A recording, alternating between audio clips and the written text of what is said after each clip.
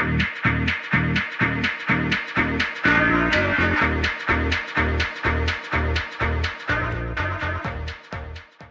there everyone, I had a bit of a funny flight a couple of weeks ago. It was actually my first flight after getting my private pilot license.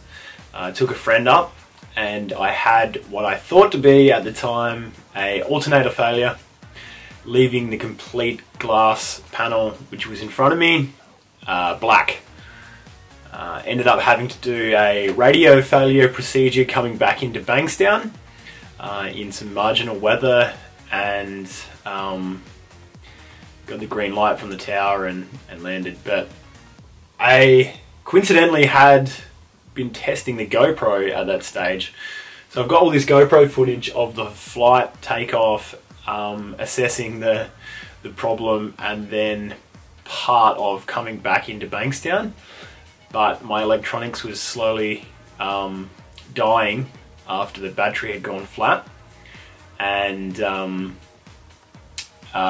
yeah, so the GoPro actually ran out of battery before I was able to film the landing. But it's pretty interesting to see the process I went through to be able to problem solve it. I'm a pretty inexperienced pilot, so hopefully you watching this, if anyone ends up watching this, can take one or two things away from it, and hopefully not end up making the same mistake I did. Yeah, look, I'm still pretty green, so I'd rather share these stuff ups, even though they might be pretty embarrassing at the time, than just sweep them under the rug and not be a learning experience essentially. So hopefully you enjoy.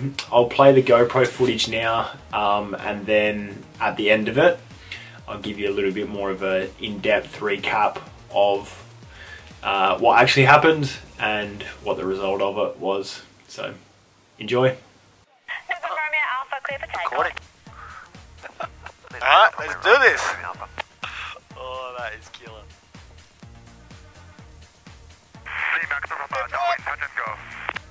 P's and P's are in the green, so these are all our revs, temperature, oil pressure. Oil pressure always start in the green.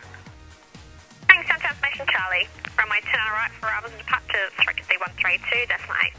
Runway 2 on the left for circuit training, frequency 123.6. Runway 2 center in use. Wind variable 5 knots. Disregard the 10 kilometers. Showers in the area. Cloud view 2,600 feet. Temperature 13. QNH 1027. On first contact Bankstown Tower or ground. Notify receipt. Information Charlie. Bankstown ground, Charlie Papa Foxtrot is going to proceed OCTA to Bathurst via Katoomba. Charlie Papa Foxtrot, copied OCTA. When ready, taxi holding point Alpha 8, runway 29 right. Holding point Alpha 8, runway 29 right, Charlie Papa Foxtrot.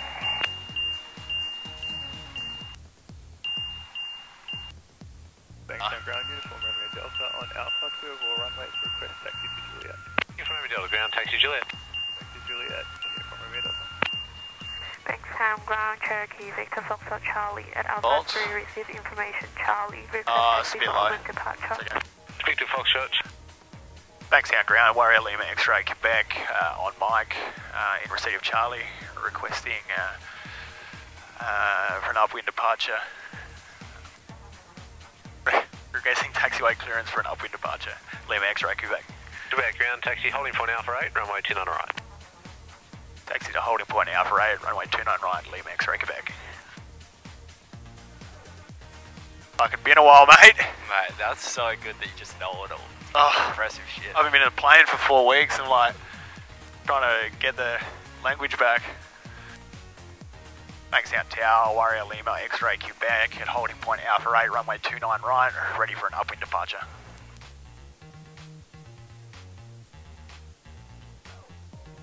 Lima X-Ray Quebec, runway right, line up. Lining up, runway right, Lima X-Ray Quebec. So we just line up and pretty much wait for them to give us clearance to take off. Yeah. So, checking. It's working. Yeah. Lima X-ray Quebec, runway right, clear for takeoff. Clear for takeoff, runway right, Lima X-ray Quebec.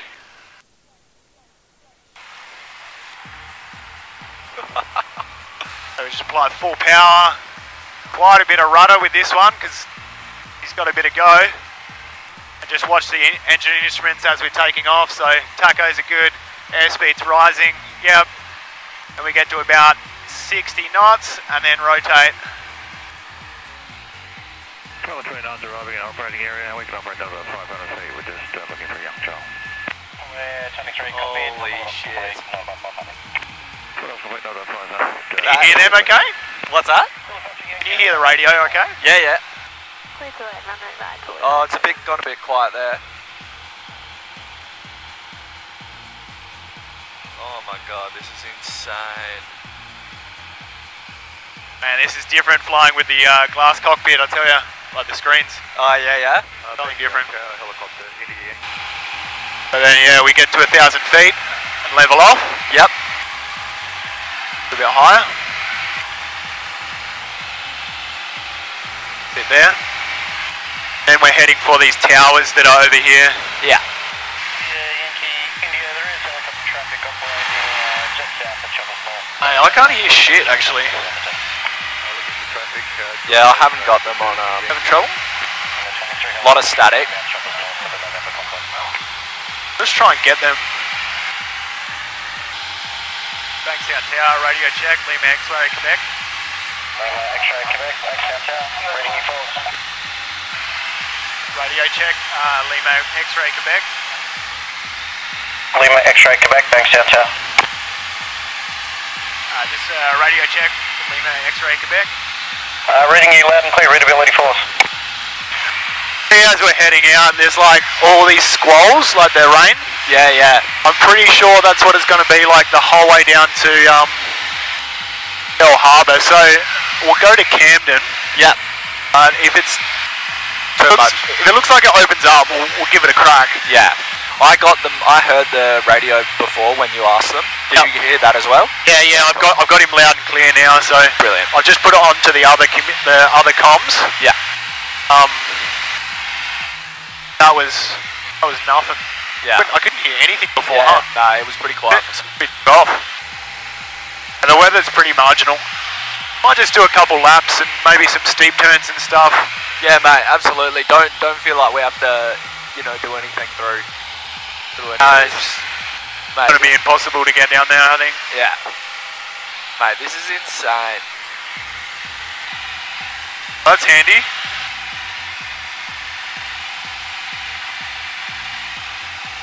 Even better when the glass cockpit just... it's gone a bit patchy. I reckon it's about to go. Turn around. There's Camden over there, just in front of us. 11 o'clock, there's a runway there, and a little bit of a grass area was cleared. Yeah, I've lost my screen as well. That's funny. Just saying, like, oh yeah, it's the first time I've flown like with this glass cockpit, and the whole thing just goes black. Why do you reckon it does that? I don't think they want us to fly today, I don't know. Yeah. But, like, I don't know, fuck knows, man. All the circuit breakers are in. Yep. And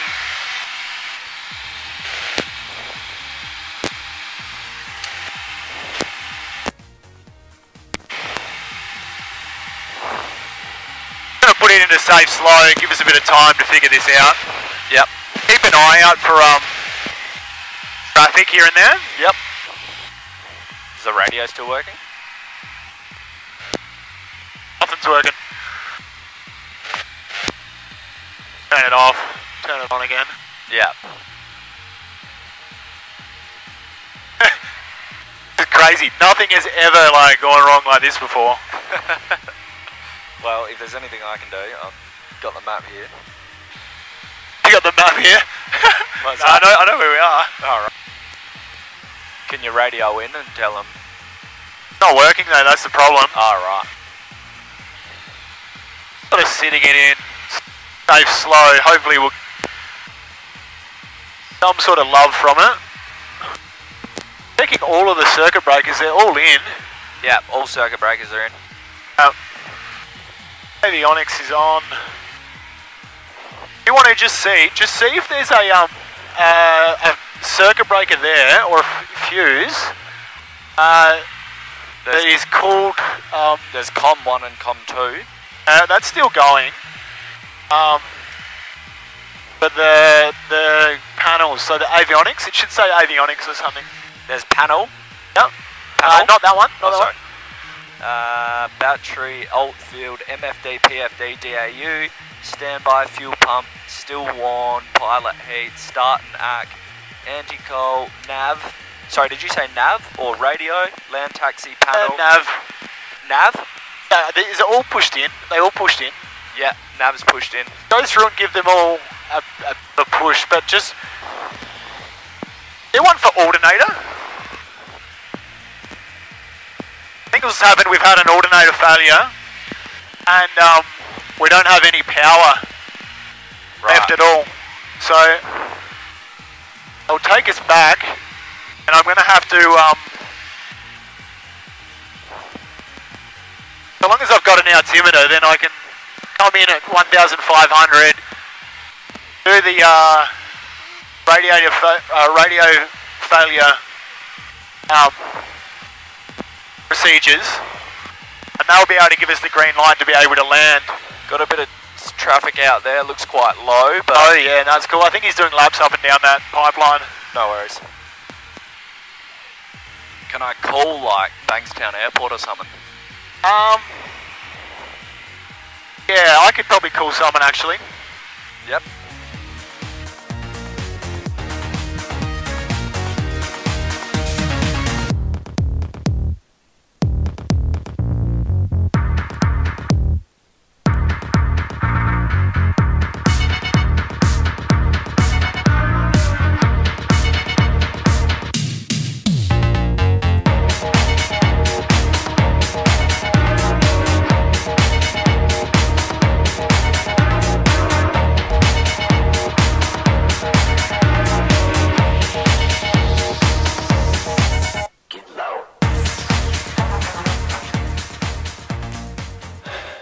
Yeah, so as you can see, there were a few things along the flight that were probably noticeable or should have been taken note of, that should have kept the flight on the ground. Firstly, the voltage warning coming off the glass panel. Secondly, the communications and instruments starting to go, and so on and so forth. What the actual problem was and where I stuffed up or where I fucked up getting started was I'd never flown that plane before. I did get a briefing from one of the senior instructors on how to operate the glass panel, but I was still using my old Warrior 2 checklist. So in the other Warriors that I've flown quite a lot recently, they have one switch, well there's two switches exactly side by side for the battery and the alternator, and when you go through your checklist you turn them both on at the same time, and that means your battery comes on or your master switch comes on and your alternator comes on. Simple shit, I know, and it's kind of a bit of a joke to look back on it now, but in this particular Warrior the battery switch is over here, and then the alternator switch is on, well, just to the right of the battery master switch. I didn't turn the alternator on, so we started up, taxied out, battery was going flat, voltage warning comes on, take off, those glass screens or those big display screens are drawing a hell of a lot of power. Battery's running out, still no charge. I get midway into the flight and I go, maybe I actually didn't switch the alternator switch on. Flicked it on. It was too far gone, battery was completely drained. And then, yeah, went through the rest of the flight. At the end of the GoPro footage there, you can see us coming back into Bankstown. I had to make 2 attempts at flying overhead the aerodrome and rocking my wings to get the green light from the tower. It was pretty marginal weather, so apparently the first time we came over they did actually see us and did give us the green light, but I wasn't confident that it was a strong enough green light for us, or I didn't actually get a good visual on that green light. So I made the decision to go back out and hold in the training area until there was the weather had passed, or the showers had passed, and then I'd make my approach again. The first one was coming in via Prospect, and the second one I went back around some of the little shower fronts and came back in over 2RN. Yeah, got a positive green light from the tower, joined downwind for runway 29, and yeah, came into land. So look, the whole experience was a bit embarrassing, but like I said at the start of the video, we'd be better off learning from it and taking a few things away. Now I know to definitely check to flick on the alternator switch, as well as the battery master. But hey, you know, I guess that's probably a thing for life in general actually, is like, if you can't learn from it, then learn from your mistakes, then you're not really going to get that far. So I guess this is the start of more things to come in the learning process. Anyway, hopefully you enjoyed. I was a little bit embarrassed to share this, but yeah, I think it's good for the broader community, and you know, if there are any more junior pilots that are more junior than me that are going to make some silly mistakes like that, and then they watch this and they don't, and it is of benefit, then you know, it's all good. So thanks for tuning in, and hopefully you took something away from this little video.